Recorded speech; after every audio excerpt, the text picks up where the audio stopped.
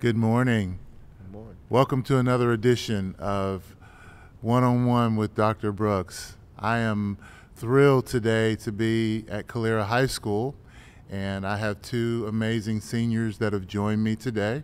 I want to introduce everyone to Jalen Pearson How you doing? and Constance Lee. Hello. Guys, thank you so much for being with me this morning.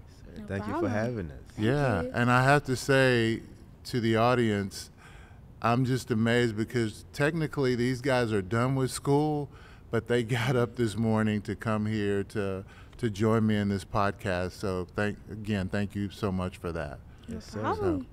But I have to tell you all about these two. Recently, Calera High School had a production of The Lion King.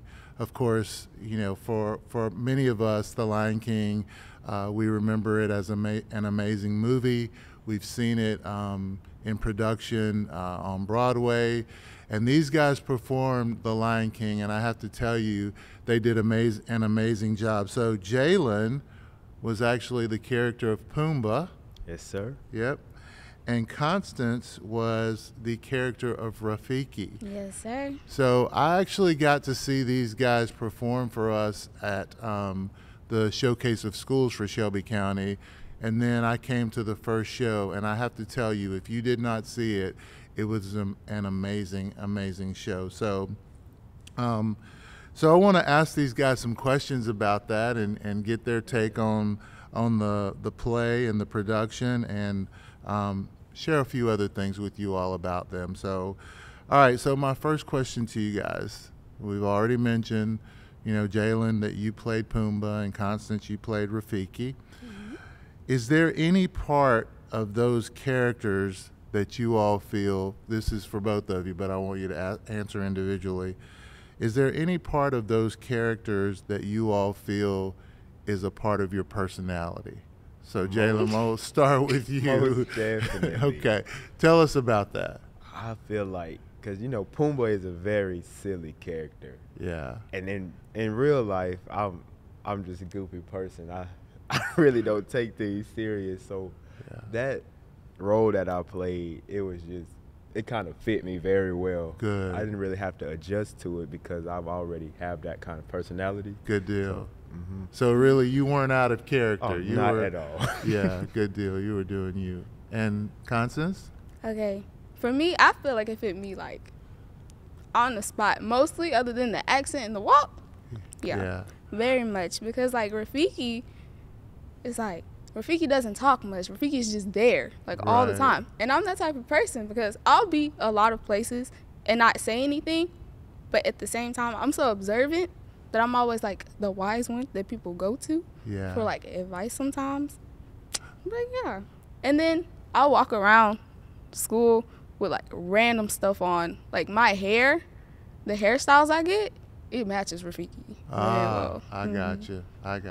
Well, I love the fact that you talked about wisdom, because in many respects, that is the character that Rafiki plays in the movie. So I think if that's a part of your character, that's amazing. And the hair is pretty cool too, Constance. So, Thank you. I think I would like to know from you both, what will you remember the most about putting the play on? What were some of the things that you enjoyed the most? I would say the music. I really like the music, learning all the songs, and meeting new people. Okay. The theater group is always good because you can meet a lot of new people that's going to express themselves to you. So I feel like that's what I enjoyed the most. Good deal. Constance, what did you enjoy the most? I'd Or what say- will you remember the most? For one, it's the feeling of like leadership of other people, like having people that look up to me in a way. And I'd say the cast, like all together as a whole. The casting for the show was amazing. Yeah. Like the way they casted it, they put the perfect people for the perfect characters. It just matched. Yeah. Now tell me about the gentleman that was, I guess he was the production leader. I saw him come up on stage afterwards. It wasn't the teacher. Maybe it was somebody that helped you all with the putting on the production. Do you know what I'm talking about? Was it accordion? Yes, yes. Accordion? So tell me about him. He helped us with our music. He directed our music. Okay. He's a very good person. When it comes to his music, he's spot on. He's gonna get it right. I enjoy having him. Yeah. Okay. Good deal. So you guys are seniors, and I will tell you, this morning when I drove up, I saw all of the senior pictures as I came up the drive. You know, I'm wondering how you all feel about that. You're less than a week away from walking across the stage. Oh yeah, it's a bittersweet moment. Yeah. You know? Yeah. Everybody's ready to graduate, but leaving, you know, some of your friends having to split off, it's going to be hard. But you just know that it's always something on the next level. So, you know, college. Sure. What about you, Constance? I mean, I say the same thing he said. It's bittersweet, and like leaving people and everybody going on their own paths. It's good to like know that everybody's like going their own way, but the fact that they won't be as close, that's kind of sad. But I mean, at least everybody's doing what they want to do. I mean, Sure. Well, and I think you spend, you know, sometimes 13 years with people, and you grow in your friendships and your relationships, and you're sad to see them go, but I think there's opportunities for you to come back and kind of get a feel for what your friends and others are doing, you know, after school. So that kind of makes it cool. So, so tell me some other things that you guys are involved with, and I want you to tell me what's next for you on your journey. Well, I also play football for the school, and what's next for me is I'm going to go to Birmingham Southern, and I'll also play football there, and I'm also going to major in health sciences. Okay. Try to be a physical therapist or athletic trainer, somewhere around that. Awesome. And Constance? for me, in school currently, I do a couple things. Okay, I do FCCLA. I'm in a couple organizations. Yeah. I do Upper Bound, and there's one more I do, but I kind of forgot. I do a lot of theater. Like, theater took up a lot of my time. I do a lot of theater. Yeah. But, and I do choir, chamber choir. I do that too. But coming up next for me, I'm going to JSU, and I'm going to major in communications, and then I'm going to minor in theater. Awesome. Mm-hmm. Awesome. So you're going to take this whole theater, you think, to the next level, huh? Yes, sir. Good, good. Well, you're very talented, so I Thank know you. that you will do really well.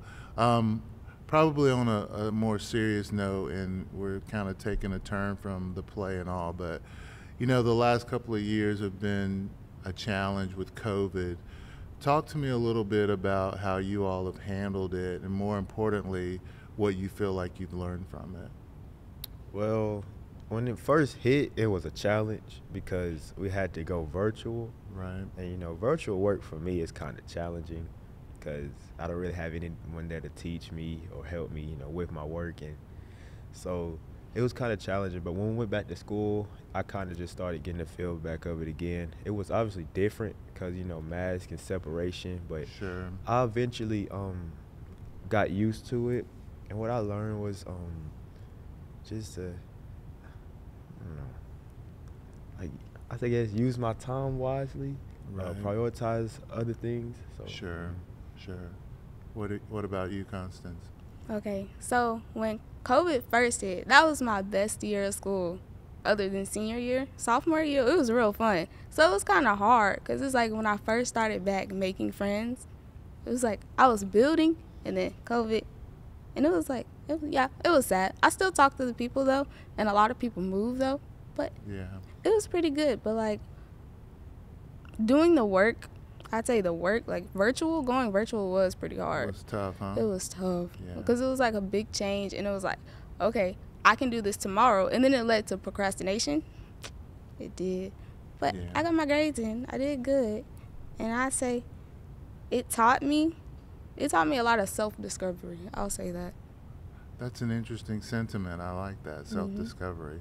I think as I've spoken to kids across the county, I think a lot of them have talked about it helped them be more resilient, you know, and challenge them to think differently and approach school in a different way. But I will tell you, most of the kids that I've spoken to, they were happy to be back at school.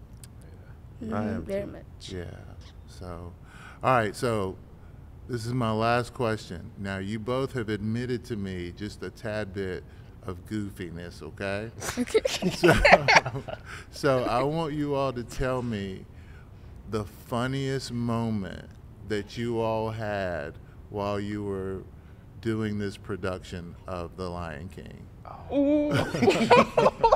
It's so many. There's a lot. Okay. There's a lot. Tell me one that comes to mind. Ooh. What I could think of. Ooh, there's so many. The scene where what's his name? Simba, young Simba, is stuck in the stampede. This was at a practice. You took mine. You took mine. And you know the lights flashes a little dark, and I'm not gonna call any names. One of the cast members running back and forth, and I'm on the other side of the stage, and I just hear a loud thump. Somebody fell, and it wasn't funny at then, but once we thought about it, everybody was just laughing about it. Like, man. Yeah. All right, Constance, you got to give me another one because y'all said there was a lot. There are a lot. Okay, I'd say. Well, this is kind of a general one because we did it a lot, but like when people. Okay, I'll use this one for an example. Like when Mufasa died and Simba was going out to like look at his dad, like we all start yelling out. We'd be like, "Dad, Dad!" Like we'd make fun of baby Simba in a way. Yeah. Kind of like that. We like do his lines. I'd say that was real funny. Yeah. Well, guys, listen, I will tell you, I enjoyed getting to watch the production. I think you guys did an amazing job. You know, it was a little different from what we've seen from other schools, and again, I think you all were amazing. So I appreciate that. I feel honored today to be able to have you on the show. I'm actually looking forward to seeing what's next for you guys. I know, you know, you're going to do some football at Birmingham Southern.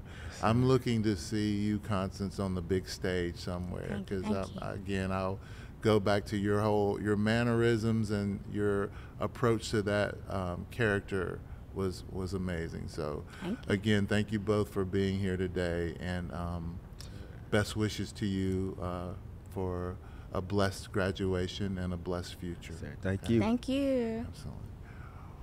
Well, Shelby County, as you can see, as I've spoken to kids all across the county, coming to Calera High School today is no different. We have amazing students who are involved not only in their schools, but they have things that are important to them in their futures. They have great plans for themselves moving ahead, and we're just very fortunate to be in a school district that has so many wonderful students to work with, be with, get to know better.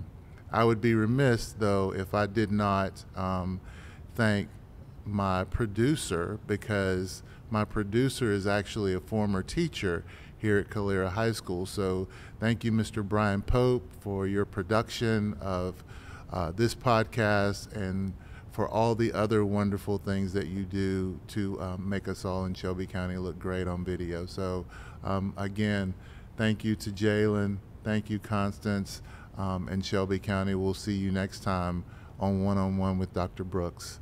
Take care.